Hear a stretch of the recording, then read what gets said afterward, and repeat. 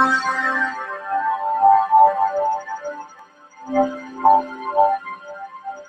I'm Jennifer Elizabeth Masters.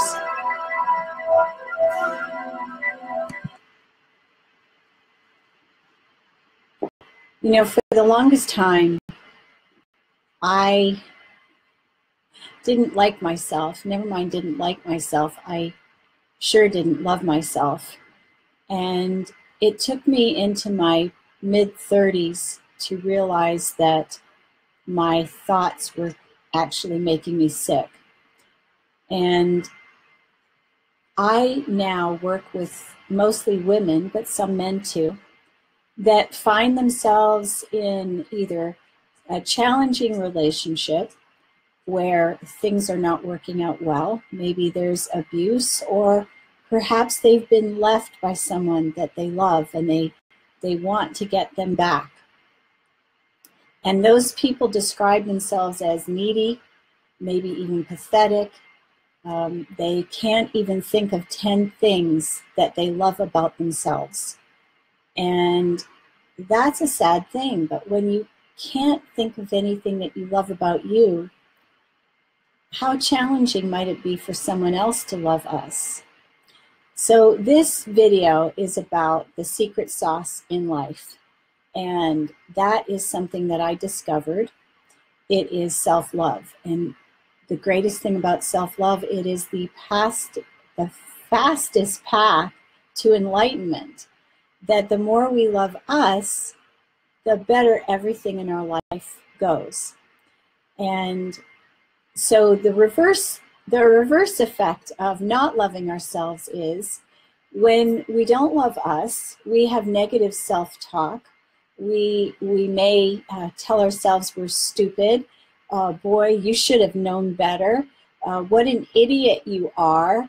Boy, I hate the way my butt looks in these pants, and look at how fat I am, and I'm so stupid, and I'm so old.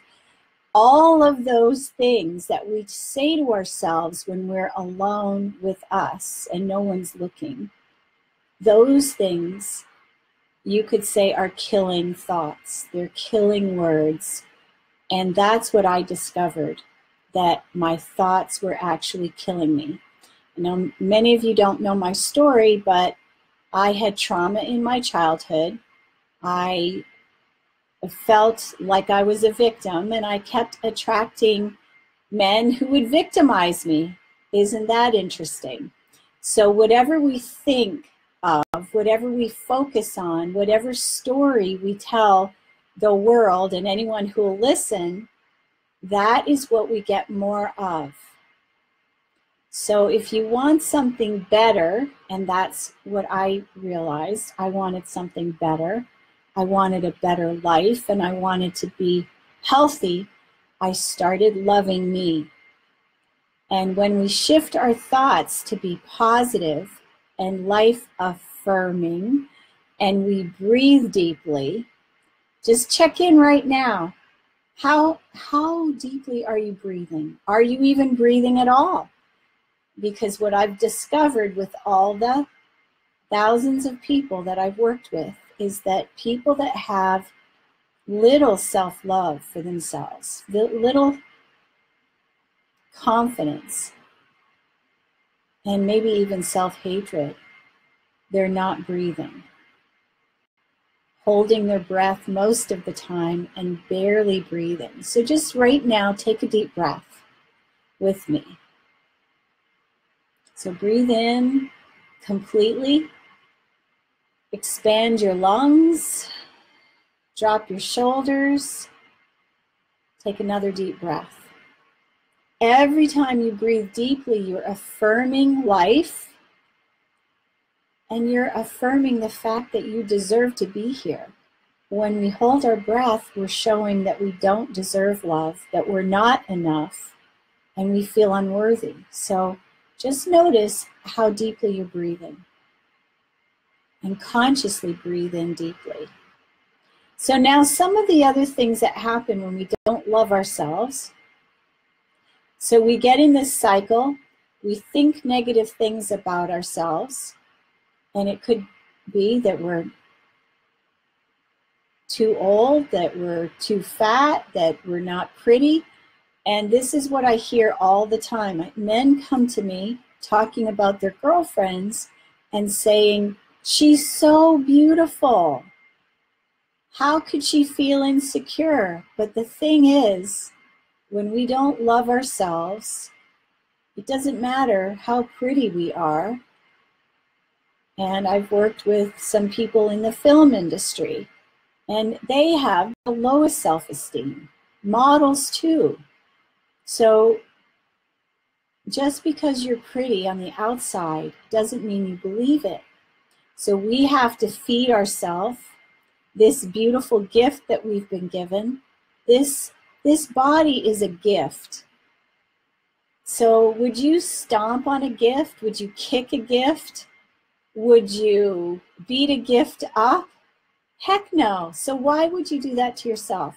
So the secret sauce to life, and a happy life and a healthy life, is to loving this gift, being kind to it, saying nice things. I love you. Stand in front of the mirror and look at yourself in the eyes and say, I love you. This is Percy. I love you too, Percy. Okay, so let me just see. So self-love it's not being conceited. It's not being self-absorbed. It's not being narcissistic. That's not what self-love is about. Self-love is basically respect for ourselves. And so when we have respect for ourselves, we stand up for who we are. We don't allow others to mistreat us. A lot of people that don't love themselves are perfectionistic. They might feel pathetic, needy, longing to have someone to love them. And here's the thing about that, is that when we don't love ourselves, how can we expect anyone to love us? And what often happens, especially if we do attract somebody who is self-assured and confident, they find out very quickly that we're not, if we don't love ourselves. So if we don't love you, how can you expect anyone else to love you? Excuse me, let me get this kitty out of the way. He likes to lay on my computer. This is Percy. He's a very needy kitty. Okay, so part of loving ourselves is taking care of this beautiful body that we have. And how do we do that? Well, the thoughts are the first thing, but we also want to feed ourselves good food. And typically what happens when we don't feel good about ourselves, then we might eat ice cream when we get upset, or maybe drink alcohol, or smoke a lot of pot, or take drugs. But we may look for something to distract this mind because it's overactive. And the mind chatter that happens with someone that doesn't love themselves, it usually leads to anxiety and even depression. So these are all things that I help people with. And there are a lot of different ways I do that. It's with energy clearings and definitely self-love coaching.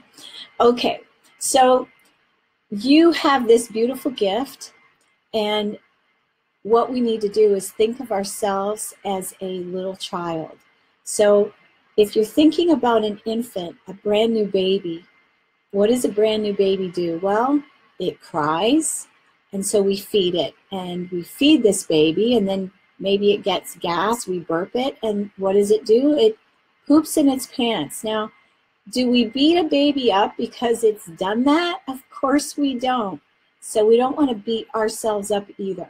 So the healthier and more positive thoughts that we think, the kinder words that we say to ourselves, the better our life becomes. It's amazing that what happens here reverberates out into the world. So if we're insecure and we don't feel good about us, we may look at someone else and go, oh, wow, she thinks she's hot stuff. and I don't like her. In fact, I might even hate her. And so when you think those things about someone else, it's a reflection of what's going on inside of here. And then more bad things happen. So we attract what we are. So if you want good things in your life, you want to love you. You want to have loving thoughts, kind words, and then of course the kind actions, which are consuming good food, having exercise, just being kind to ourselves. And now that also includes healthy boundaries. And boundaries can be one of the most difficult things, especially if there's been abuse or molestation in childhood. So we may work on those things, and that's something that I still am working on, is having good boundaries. And what does that mean? It means that you feel confident enough to tell somebody, no, I won't accept that kind of behavior. Don't treat me that way. And if it continues, then you leave the relationship. So having healthy boundaries is a structure that we put in place that takes care of us and keeps us safe and loved. Okay, so then let me see. There's a couple things I wanted to say. Oh, okay. So how can we love ourselves? You can stand in front of the mirror, look at yourself in the mirror and say, I love you. There's a story, true story, about a woman who had, oh my, there's a movie called Brian's Song, and I just told somebody, I was just on the phone with a new client tonight, and I told her this story. So she had, it's a neurological disease that is basically from self-hatred, and she was told it was incurable. She was in a wheelchair, unable to walk, and every day she sat naked in front of this mirror, telling herself, I love you. I love you. I love my face. I love my hair. I love my eyes. I love my lips. I love my ears. So this is what you do to love yourself more. Tell yourself how much you love you. I just got off the phone with a new client, as I said, and I asked her 10 things that she loved about herself. She could barely come up with one. So I'm going to ask you to do this exercise now. Can you think of 10 things that you love about you? And the truth of the matter is, most people that don't love themselves don't know themselves well enough to know what they love about themselves, if there is anything that they do. So we need to get to know ourselves first. Think about the amount of time and energy that you put into loving other people and getting to know them. How about getting to know you? What do you love? What do you like to do? What are you passionate about?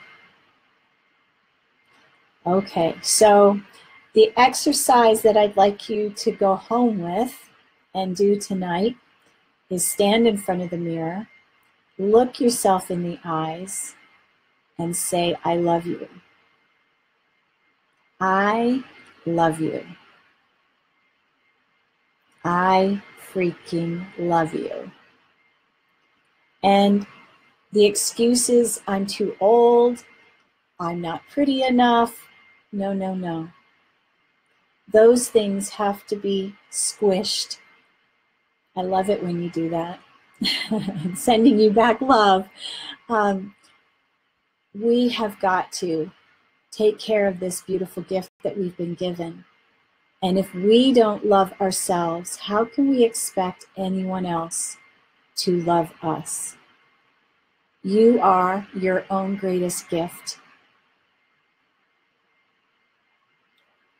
So what are you going to do for yourself to show you that you love yourself? Are you going to start saying mantras like I love me?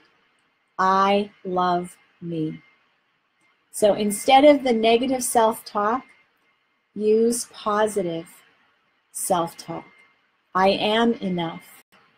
I am deserving.